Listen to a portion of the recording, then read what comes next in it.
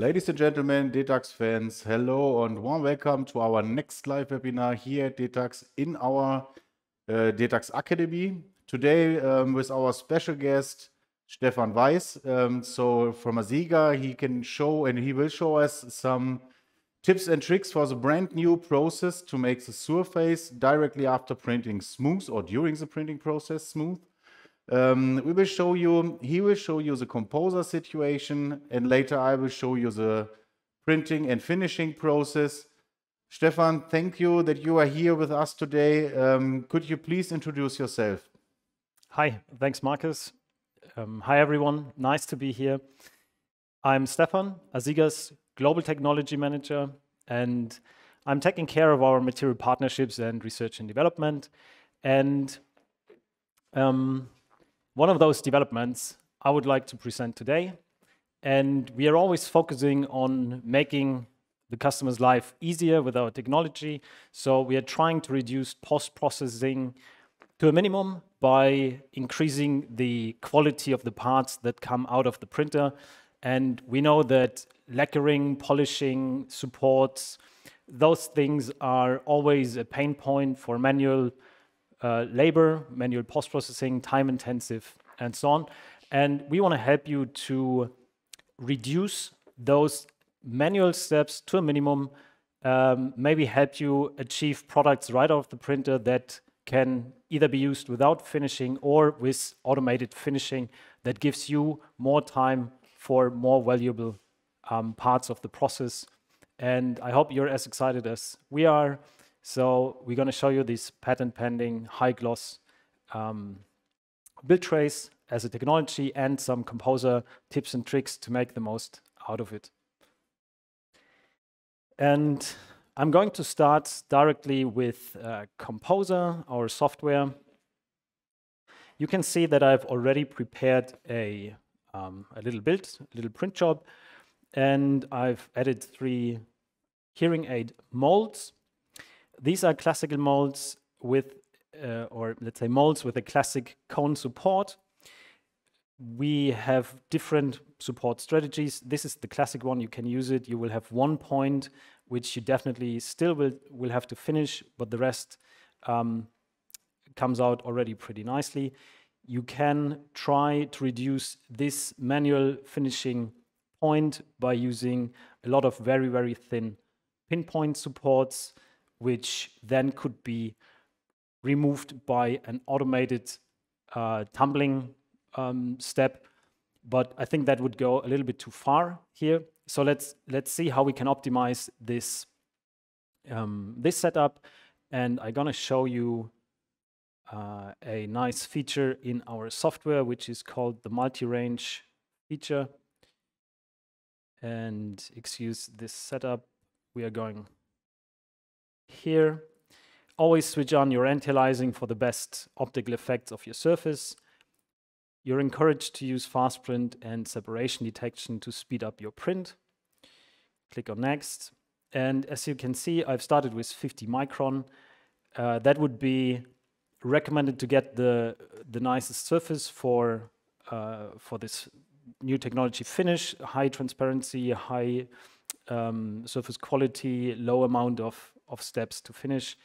Because if your layers are too thick, the automated polishing might not be able to smooth it. So use reduced layer sizes for surfaces that are easy to reach in your automated tumbling step, and you will not have to polish them manually. But obviously reducing the layer size will give you a higher printing time. So I'm going to show you a trick how to reduce printing time by using multi-range. So multi-range means you're allowed to set different settings. Let's reduce this, different settings for different areas. So we're going to start with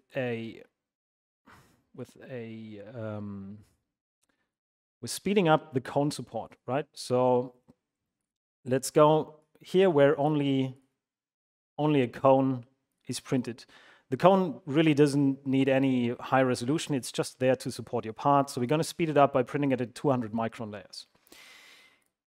Now, you have a portion of the model which is usually a critical portion also for the lifetime of your build tray. So this is something I show you to increase the build tray lifetime by just taking this little portion where the cone enters your object, and we're going to open this, reduce the power here to 1 milliwatt, or to, let's say, to 2 milliwatt, which is going to increase it a little bit, but as these are only 17 layers, this should be fine. This will reduce the separation forces of this part tremendously. Your tray will thank you, and after that we can speed it up again.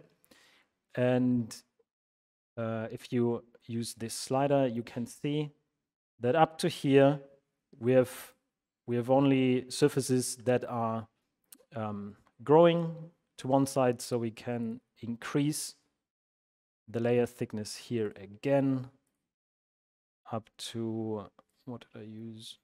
Let's say 10. And from there we go to 50 to have a nice surface finish for this.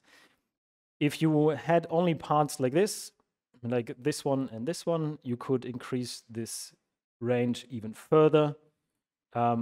Once you start having these very shallow slopes, you want to go down with the layer thickness so that your automated polishing can reduce the small stair steps you will have.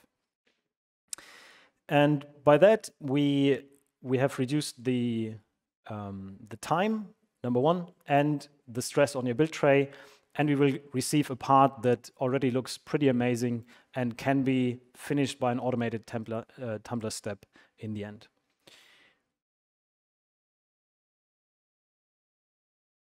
Yeah. Okay. So thanks for listening. Thanks.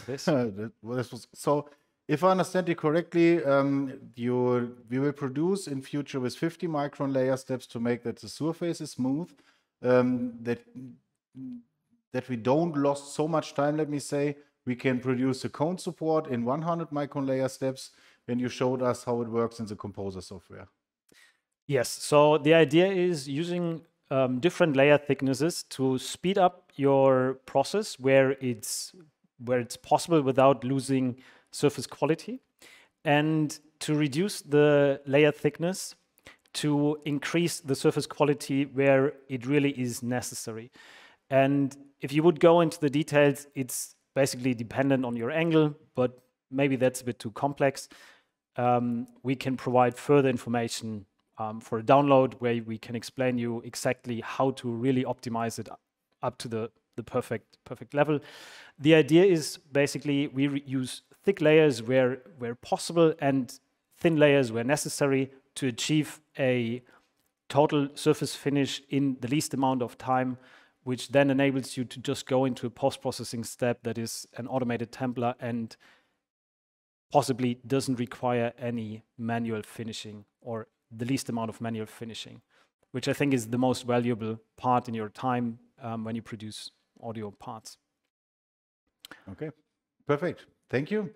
So we talked about before the webinar, we started the print shop. I will show you now, it must be ready. We talked about before also, the finishing process is 100% the same as you know.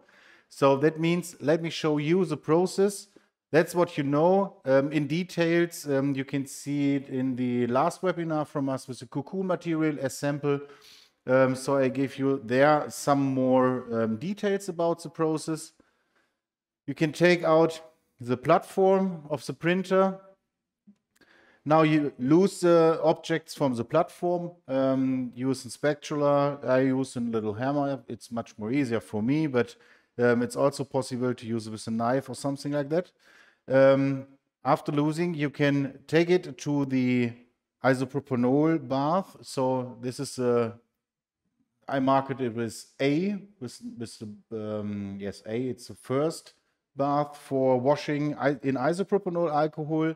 Inside of the ultrasonic bath, here is some water inside. Take the objects inside into the ultrasonic bath. The first step is for 3 minutes. After the 3 minutes, please blow it up with compressed air. Make sure that the channels are completely free from the rest of the material. And then use the next box with washing process B. It's the same. Take it into the ultrasonic bath, and after that, for 3 minutes, blow it up with compressed air. And then when it's dry, you can take it in the auto flasher sample 2 times for 2,000 flashes. And that's the process after printing, the first steps.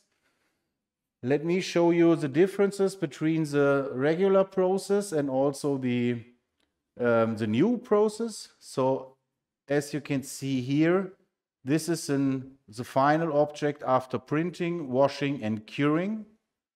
The surface is matte. This object here is high-end polished. So that means after washing and curing, the support is cut away, and also it is taken to the tumbling machine. As you can see here, this is what I will show you later, what we talk about later once more again, is the channel, the venting, and also the tube channel. It is inside, it is matte, because it is only possible to polish it outside. This object here is made by the new process. It is only washed and cured, that's it. This is the other sample who is polished for, as I know, 2 hours in the polishing machine, in the tumbling machine. So you can see on the surface nearly no differences between, but the big benefit of the process here is it is also inside. So that means inside of the rig molds, inside of the ITE shells, and inside of the molds, the venting, and also the tube hole is also smooth and not matte. And this is a big benefit. As you know from your production, it is not so easy to make sure the transparent mold will be completely transparent also inside. And for the ITE shells sample, it is also after curing directly good. So good to use, let me say. Stefan, some more for adding to say now, okay, we need to talk about some other topics. If not, we can also switch to the live chat, if you like. I think you summarized it pretty well, and maybe I can just add, we don't promise any magic here. We just think we have understood your pain points in processing, and we know that it's not about speed of printing, because you still, if you produce more, you still have to finish them with the same amount of labor. So we think it's more important to produce parts that require less post-processing. And in this regard, our high gloss technology helps. The multi-range can help. The support techniques can help. And we are there for you to actually support you if you have more detailed questions in how to apply these technologies in your workflow to get you to a fully automated post-processing workflow. To just help you to use your time to better means than manually grinding, lacquering, and so on. Okay, so let us switch to the live chat. Let me have a look inside of the chat. We have a lot of questions. The first one is there anything needed to make changes in the INI file, in the Composer software? Is there something to do? Good question. We try to make it as user-friendly as possible. So you just have to use our new build tray. You don't need any expensive upgrade to the printer. The printer will recognize the new build tray and adjust anything that requires adjustment on a hardware firmware side by itself. And all you do is maybe work on your Composer workflow to make the full use of the new technology, to get the most benefit out of it. And we have resources for you to increase your knowledge about how to use this technology to the best of your workflow, and we can also help you to do this. But there's no new printer necessary, no upgrade to the printer itself. It will be just a new consumable, which you would buy anyway. It's just a build tray that will help you get these results that we have seen. Okay, so that means it is totally easy. You don't need to make any changes in the composer. You don't make any changes on the firmware printer. Only another tray, and the tray will be connected to the printer automatically. That the printer knows what is needed to do. Exactly. So you add the new build tray. There's a chip communicating to the printer that it's the new build tray, and the software will automatically recognize it and tell the printer how to use this new build tray to achieve what you want. Okay. So the next question is from Tom here. What kind of material is usable? So you can use, of course, all our materials, MEDICALPRINT, LuxaPrint, and the brand new NOBREAK material will also work fine in the process here. Yeah, that's it. Do we have some? We have some more questions here in the live chat. So our back office team and also the support team will give you all the answers you need. It's also possible to send us an email, and we will give you the answer later for all your questions. Thank you for your time, Stefan. Thank you for your time. It was a pleasure to work with you here on the live webinar. Let us plan the next live webinar for some other details and process themes. Thank you very much for your time, and we will talk to you soon and see you later.